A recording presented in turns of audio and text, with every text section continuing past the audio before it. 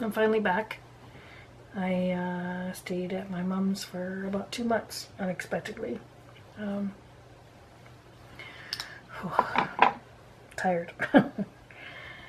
She had surgery at the end of July to fix a hernia operation that didn't take. And so I was only supposed to stay a couple, pardon me, I was only supposed to stay a couple of nights. And 3 days after the surgery, we had to call the paramedics to bring her back because the surgery fell apart. She ended up with a bowel obstruction. She was throwing up and she was in a lot of pain. So they admitted her, and probably a day later they redid the whole surgery, and then she had to stay in the hospital for a week, and then she couldn't do anything at all. She couldn't even stand to make her own dinner, things like that. So for about at least 4 weeks, and so I stayed, well, till this week. I came home.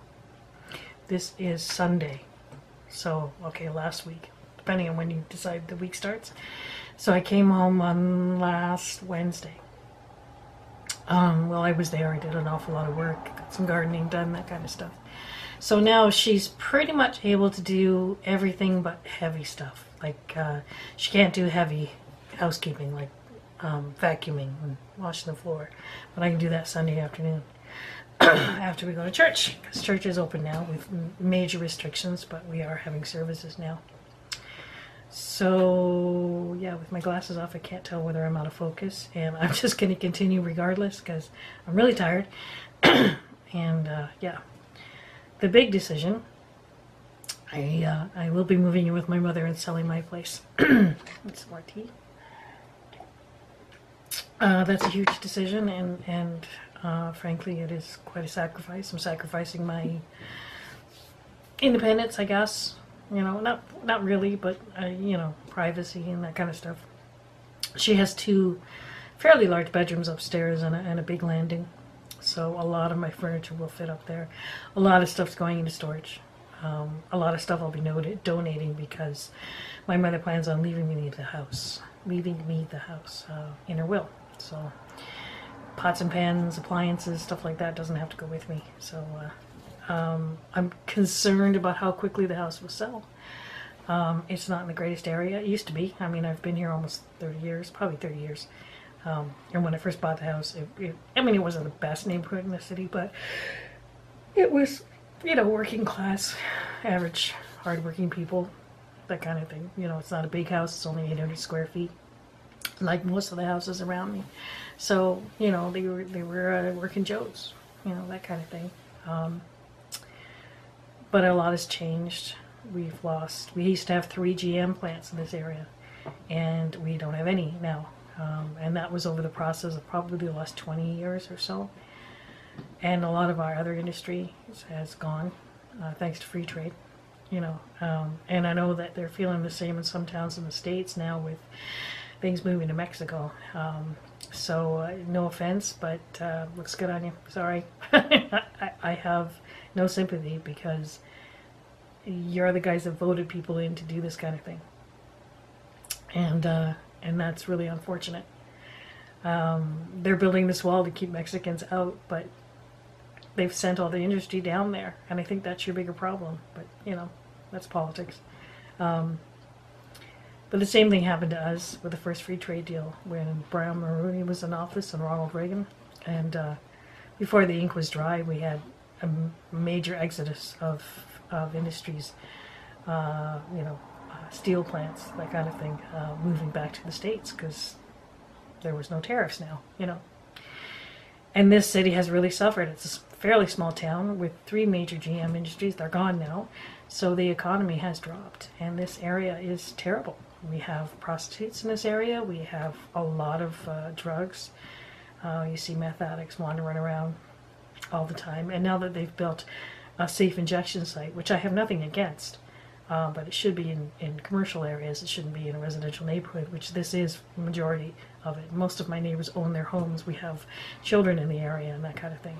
And there's one literally 2 doors down from my house. And the neighborhood has really gone downhill since then. And the city isn't going to do anything about it. They're not going to move it. We've protested like crazy. We've gone to rallies. They're not going to do anything. It's going to stay there. So my concern is it's going to take an awful long time to sell my house, which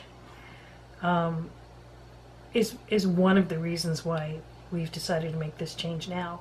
That and this surgery has really scared my mother. She realizes now that at 85 and after several surgeries, 3 of which were on her heart, she really shouldn't be alone. Like she doesn't have dementia and she's still driving fairly safely,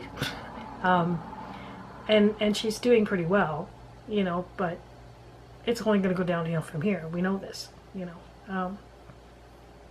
So it's not so much that I'll be looking after her, I'll be helping her look after herself, Nobody else in my family can do this, for the most part. I mean, they're all working or they live too far away. Nobody's volunteered either, but that's a whole nother issue. Mom and I are really close. We're a lot alike. We like a lot of the same things. So I think it'll be all right. There's going to be a learning curve for the first little while. She's a really independent, stubborn person, and so am I. Except that I'm more quietly stubborn. Like, I won't snap at people or that kind of stuff, which she will. She doesn't have a lot of patience. But I'll tell her off. I'll just say, hey, don't talk to me like that. You're going to talk to me like that? I'm leaving, I probably won't mean it, but you know what I mean.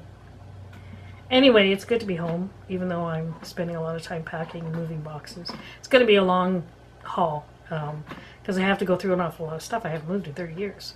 So the packing and the moving process is going to be a slow process, pack up a bunch of boxes, load them over in my mom's car. I want to get all the little stuff packed up, and I want to organize what I'm keeping upstairs and what I'm putting in storage. What I'm keeping downstairs in her basement in storage and what I'm moving upstairs. I think the majority of my furniture will fit, except for like my dining table and that, but we can store that properly with a tarp and that kind of thing, so that'll be alright. Right now I'm in the process of moving my friend's Derek's stuff, because I allowed him to store some stuff in my basement. It's a long story, but he didn't have room for it. It's gaming stuff and that kind of thing. Anyway, my cats are losing their minds. I was gone since the end of July, so a couple of months. I mean, every other day I would come home and take care of the cats and feed them and clean out the rat's cage and take care of her and feed the fish and that kind of stuff. But I wouldn't stay very long. And I mean, Oliver especially he's very kind of imprinted on me. So they haven't left me alone for a while since I got home. They're just kind of all over me, which is nice. It's nice to know you're needed, and wanted. But it gets a little annoying after a while. Like, I can't do anything. I can't even get dressed without him wanting to paw at my clothes and that kind of stuff. Anyway, so that's going on in my life. Yeah, major changes, necessary changes, but major changes. And I'm okay, I was really stressed out while I was staying here initially because I was worried about her. Mostly I was worried about her doing things she shouldn't be doing, because she has a tendency to do that. You just find her standing on a chair doing something and you're like, you're not supposed to be doing this. Why are you doing this? And like, there was one day where I went, because at first she couldn't drive at all either, so I was kind of riding and doing the grocery shopping on my tricycle and that kind of stuff, which I didn't mind, but it gets tiresome and it takes longer, obviously. I come back one time, and she was only home maybe 2 weeks from this second surgery, which was really delicate, and I wanted her to really take care of herself because they needed it to heal, properly.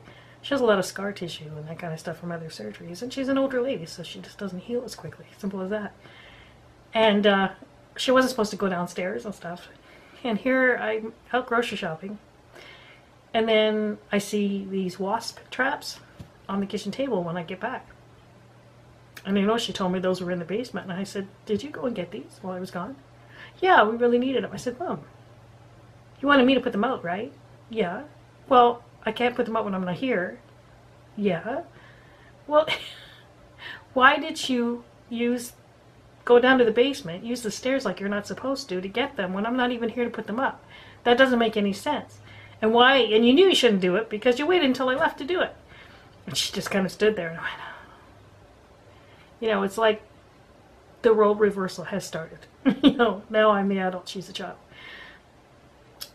Yeah, so I had to have a couple of lectures where they're saying that you're not making my job any easier by doing these things. You're making it harder because I'm stressed out and worried about you all the time. You know, and I won't sleep well and I'll get tired because I have chronic illnesses too. And I need to get rest. I need to eat properly. I don't need to be stressed out and upset because I'm going to feel sick. You know, like, anyway. Well, that's all personal stuff.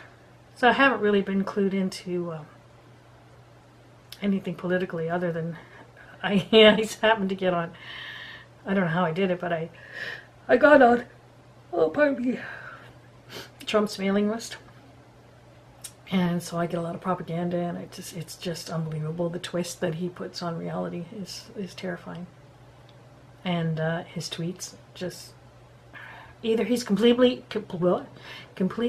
oblivious, or he's just an out-and-out liar. I mean, he can't be stupid. I mean, he has done some things in his life. So that means he's just dishonest. But either way, it doesn't make a good president. I don't know. I'm praying to God that he doesn't get voted in again, but I really believe he will. I really, really believe he will. And that's really sad. And I don't understand people who support him. I don't get that. How can you support him? There's just nothing good about him to my mind, from my perspective, you know. You will say he's good for the economy and he's got lots of jobs. Well, yeah, that's because he put a lot of people in prison, or in cages. Anyway, it's just, there's just nothing that he's done or dealt with that is dealt with properly. And his misogynistic views and his racist views there's no place for that in society. I mean, I've talked about it here before, why I joined the Black Lives Matter rallies. You know, racism is hate. It doesn't seem logical that we have hate in our lives. Why do we need that? And we certainly don't need it from our leaders. But I could go on and on and on. Anyways, you're up to date now, and I'm gonna have to load this. The videos you see previous are a lot from when I was at my mom's. Some of the nicer things. I don't want to rant on about the difficulties of these choices. I